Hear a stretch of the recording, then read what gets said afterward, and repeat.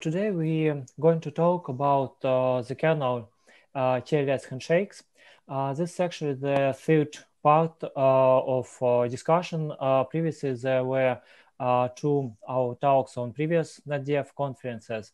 And today we will have a look on why kernel TLS handshakes matter. We will look onto some benchmarks, and we'll discuss design proposal for the Linux mainstream. In our case, we develop Tempest W, which is application delivery controller. Application delivery controllers are typically HTTP proxies, which also provide you a lot of security features like DDoS protection, TLS or SSL offloading, web security, and so on. And typical players in the market are F5 Big IP or Fortinet ADC, and Tempest FW is considered to be an open source alternative to such proprietary appliances. So we do care about high performance TLS handshakes, and TLS handshakes is typical, very important measurement in technical specifications of the appliances. For example, how many connections per second you can establish, TLS connections per second, or how many HTTPS transactions per second you can make. This also very good video from F5 guy who compared performance of Big IP and Nginx on top of DBTK using a stack TCP IP stack on top of DBTK inside the virtual machine using only CPU. And in that measurements, Big IP wins about 30 to 50% transactions per second. And this because Big IP uses their own TLS implementation. So TLS is very, very crucial for us. However, if we talk about generic Linux users, there are cases where you can benefit from faster TLS handshakes or kernel TLS handshakes in particular. For example, there are DDoS attacks on TLS handshakes, and everybody probably can win from the faster handshakes to mitigate such kind of attacks. And this particular concern about security. Actually, it does make sense to separate your private key and all security sensitive data outside of your main working threads. In Varnish case, guys use separate hitch TLS proxy outside of the main Varnish worker process. So if you separate key management and all security sensitive data like TLS session keys and so on outside of the main working logic, and actually this logic is considered to be evolved very, very quickly, and you could put a lot of bugs into production thanks to the quick development. In particular, in CloudBleed case for Cloudflare, the guy starts the blog post from the words that no one client private key were compromised thanks to separation of the main working logic from the TLS termination logic. So security can be generally improved by separation of private key management inside of kernel space and keeping the main working logic in user space in worker process. Besides this topic, there are also good to have faster handshakes. You see that even fast session resumption can be even more faster with kernel TLS. Speaking about performance, let's have a look on profile. This profile for OpenSSL and Nginx with NIST elliptic curve 256 And in the profile, we just establish, in this case, a lot of TLS connections. And in the profile, we see that most of the codes are about memory management, copies, zeroing, and so on. Generally speaking, routines not about cryptography mathematics. Also, interesting routines, interesting in our presentation are in red in the slide, and also there are blue, two routines in blue, second and third. It's about Montgomery multiplication and Montgomery squaring. We'll talk more about the routines later in the presentation. But in this slide, we can see that we can dramatically improve performance of TLS handshakes just by eliminating the overhead of memory management and copies and zeroing. By the way, since the NIST curve is still it's quite old curve, it's still important because you need to use the curve for ECDSA certificates. So while the curve is still important and it's old, we still have to have the curve to manage our certificates, and the mathematical algorithms involved in the curve implementations, some of them are just outdated. We'll talk more about this later. During the presentation, we'll use two benchmark tools. The first one, TLS PEF, is developed by our team. Basically, it just establishes as many TLS connections as possible and drops the connection. VLK is very widely used HP benchmarking tool, and it also can use OpenSSL or another SSL libraries for TLS, and we use the benchmark to measure HPS transaction performance. In our performance measurements, we use virtual machine. Unfortunately, we had no machine with virtual API-C, and physical pair of physical machine with very fast Ethernet connection. So to start from the source code, actually we started Tempest TLS from Mbed TLS, and we moved Mbed TLS to the kernel. And we used Mbed TLS because of two main factors. The first one is it's very portable. We needed only one human month to move it into kernel.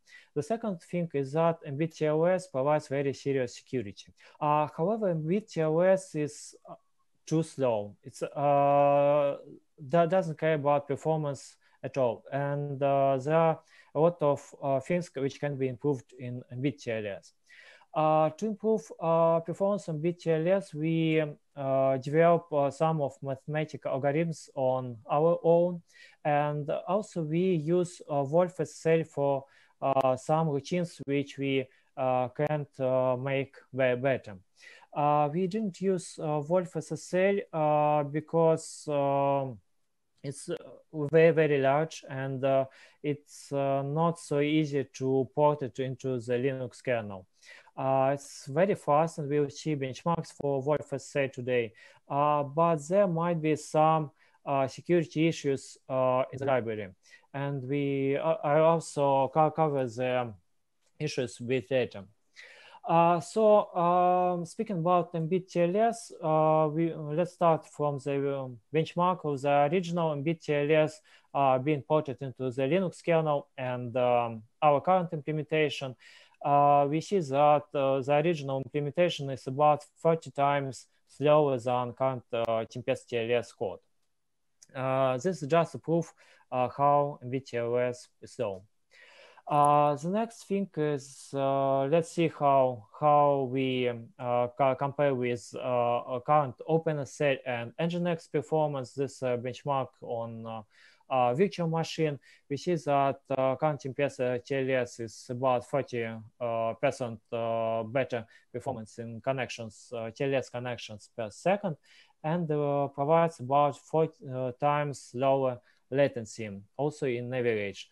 Also, if we see the best cases for performance peak and latency, we also provide better numbers. The next thing is about the previous slide was about full TLS handshake, but this one is about TLS session resumption. In this case, we provide about 80% better performance and the same latency as Nginx and OpenSSL. However, in our tests, we observed spikes, huge spikes of latency, and this GitHub issue which we need to work on more in our implementation. We also compared different Linux kernel versions, 4.14 and 5.7 in TLS session resumption. And we see that the old kernels provide a bit higher performance. This is mostly because of recent attacks mitigation in Intel CPUs. Also, speaking about the recent CPU vulnerabilities, we assumed that KPTI will impact performance a lot. However, it's actually isn't the case, and we didn't observe more than 4% of performance degradation with KPTI enabled. And this is pretty different from what MariaDB observed. MariaDB server observed up to 40% performance degradation with KPTI.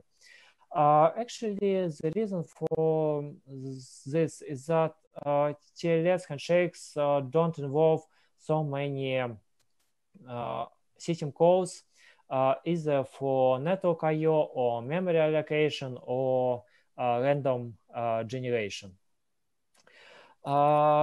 This slide is maybe kind of obvious, but it's always good to see some numbers. This how TLS handshake impacts the HP as transaction performance.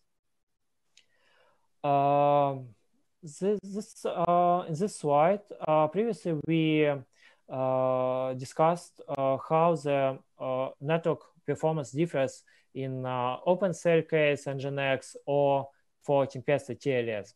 But in this slide, we see how the cryptography mathematic is fast. This comparison of benchmark results for OpenSL, WolfSSL, and Tempesta TLS. We see that WolfSSL seems the fastest one. However, this question why the CDHE so fast than the CDSA. Typically, CDHE uses unknown point multiplication. I will describe about this math a bit later.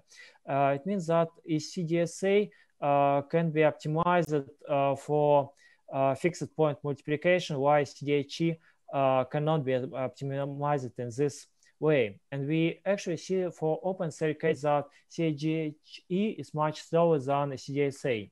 However, this is not the case for WolfSSL.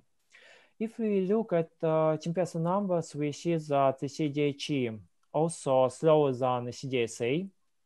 However, if we compare Tempesta benchmark results with WolfSSL and OpenSSL, actually the results aren't completely fair.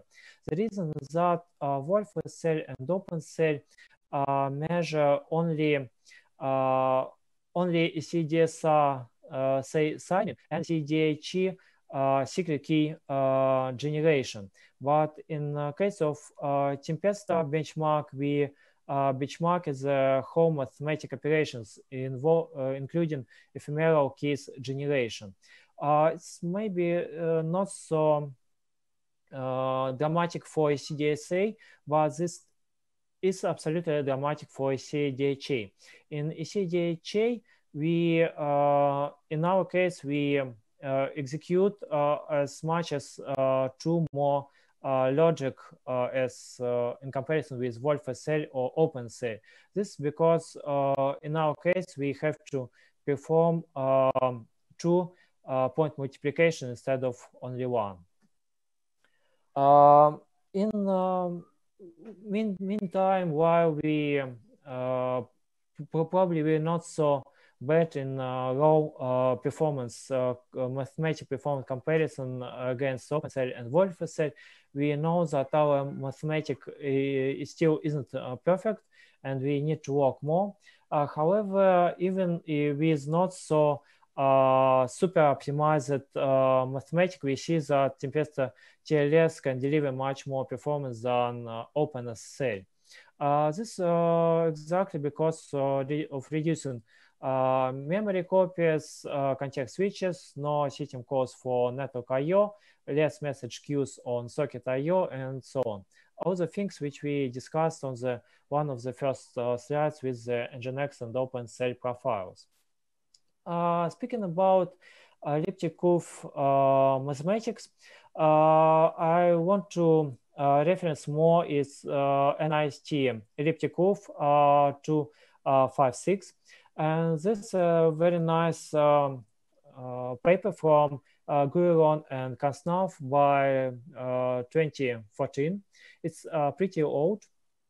However, this the paper describes the real implementation of current OpenCell implementation.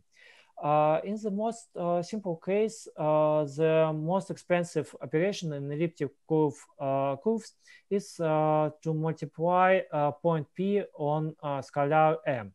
Scalar M is always security sensitive, some secret. P is secret for ECDHE and fixed point for ECDSA. In the most straightforward algorithm, we just iterate each bit of the scalar, which is 256 bits. And for each bit, we perform 1 point doubling, and half of the cases, we perform point addition, the second layer of mathematics. Actually, there are several layers in mathematic construction. The first layer is our point multiplication. The second one is point doubling and addition. After that, you can make a choice in which coordinate system you prefer to work. Perform point doubling and addition. It could be Jacobian coordinates, affine coordinates, the Chudovsky coordinates, and so on. And after that, you have scalar operations, operations on big integers, and you also have modular reduction. On the top layer of algorithms, we just saw the most straightforward implementation. However, there are recent research exactly in point multiplication. However, OpenCell and WolfSL don't use their approach. Point doubling and addition seems the same for other crypto libraries. Also seems all the libraries use Jacobian coordinates. And if you use Jacobian coordinates, you need modular inversion. Modular inversion is the second most expensive mathematical operation after point multiplication. Actually, point multiplication includes modular inversion. And there's also very recent research from Bernstein about fast modular inversion, and we use these algorithms with some variations. After that, we may decide which modular reduction we can use. There are Montgomery reduction used by WolfSL and OpenCell, and FIPS reduction used originally by Mbed TLS. At the moment, we use FIPS model reduction. We applied all the research which we found to speed up the model reduction, in particular the work from both. But it seems this dead end, and probably we'll move to Montgomery reduction at some point. All in all, there are mathematical layers. And for example, if you use fast modular inversion, then you run less scalar multiplication or scalar squaring in this algorithms. This means in terms that you can use different model reduction, maybe model reduction with smaller overheads than Montgomery, but costly at the end, like a FIPS. So if you change one of the layer or of the elliptic curve algorithms, you typically need to adjust all the layers above and below this particular layer to make very balanced and well optimized implementation. For example, as an example of such optimization, we can consider protection against side channel attacks.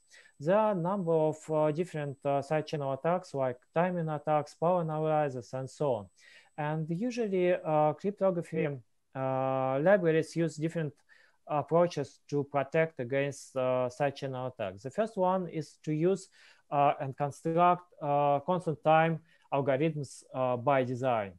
The second one is to have a non-constant time algorithm to add additional dummy operations which can make the algorithm constant time essentially.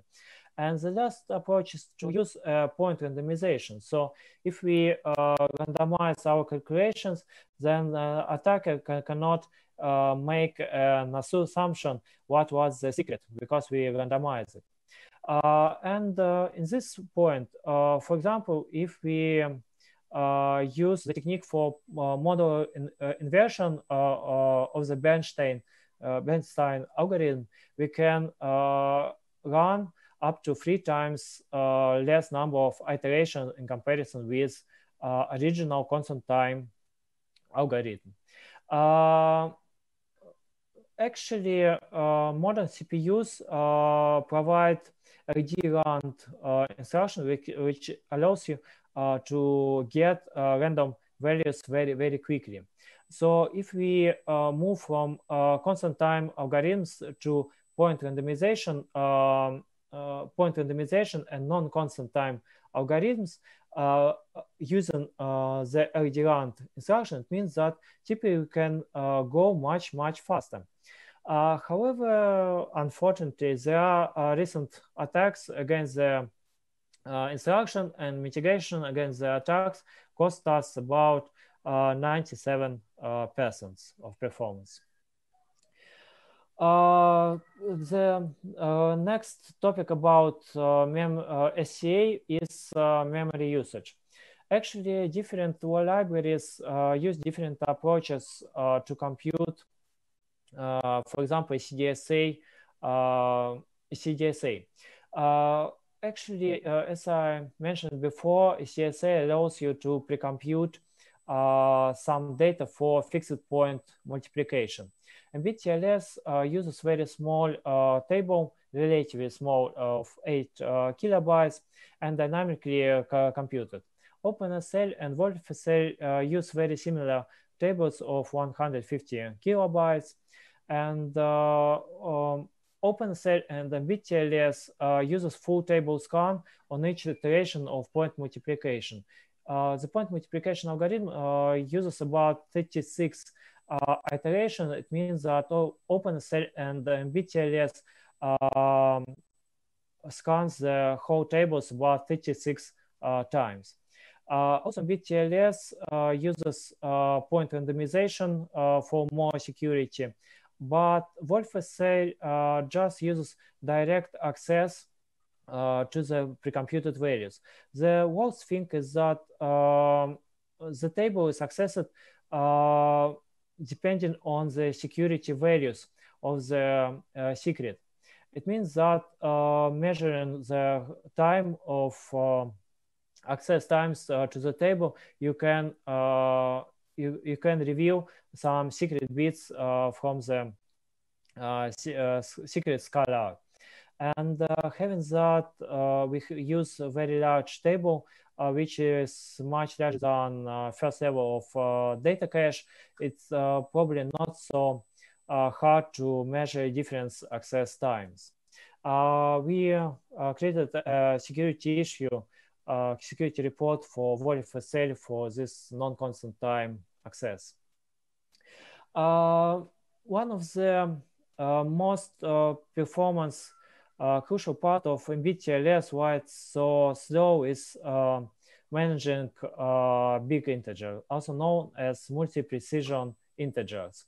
Also, we have MPIs in the Linux kernel, and most of the crypto libraries actually use MPIs. However, OpenCell, WolfSL, and current WireGuard don't use MPIs and hot path. But embedded TLS uses MPIs everywhere.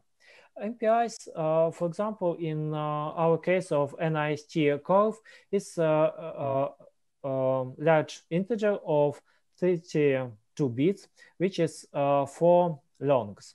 And working with MPIs, you need to manage the data structure, like allocated size of bytes, how many actual bytes are used, the sign, and so on.